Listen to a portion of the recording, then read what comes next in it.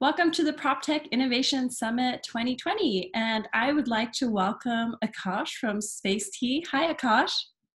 Hey Anna, nice to be here. Glad you're tuning in from the US right now. Why don't you go ahead and tell everyone who you are and what SPACETI does? For sure, I'm one of the founders of SPACETI, and SPACETI is a workplace management and intelligence platform.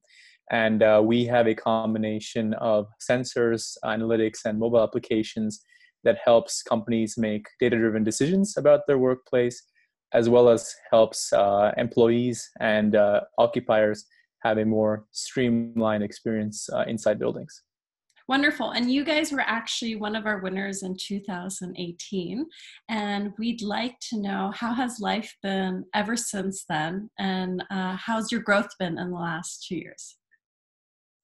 Yeah, I think the PropTech Innovation Summit was a fantastic exposure that we got a couple of years ago.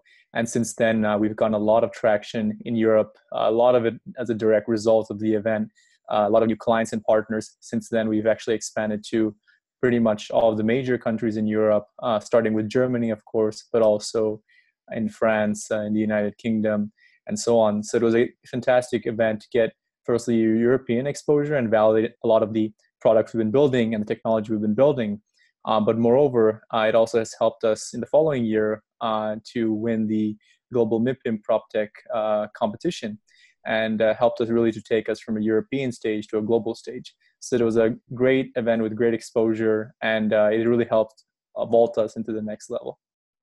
Well, as you know, the workspaces have changed in recent months with the challenge of Corona. How have you guys dealt with Corona and being, startup in the ecosystem, and how do you see your peers dealing with these challenging times?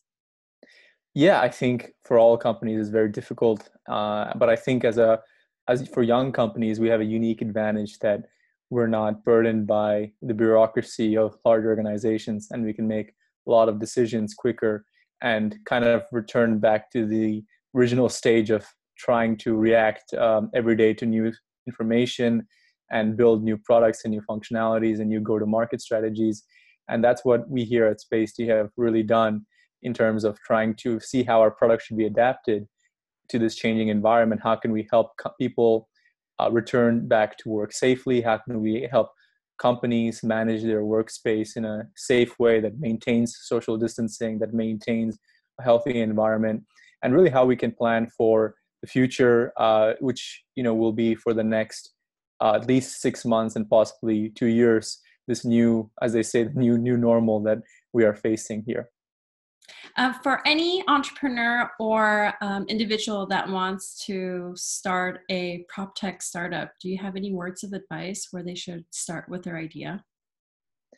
Well, I think the corporate, or let's say real estate industry in general, is very old-fashioned in some ways, in the sense that it's always been a very risk-averse asset class, and therefore companies are always a little bit tentative about taking this step and investing in new technologies.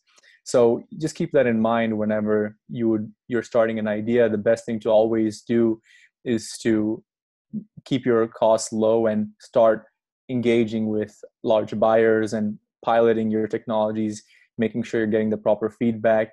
And only when they've committed a large amount to buy your solution should you be scaling up and really hiring a lot of people, because the industry is very slow moving because of the risk averse nature, which is the nature of the asset class. And therefore you should take that into account when you're crafting your product or go-to-market strategies. Great. Well, thank you so much for your advice and input.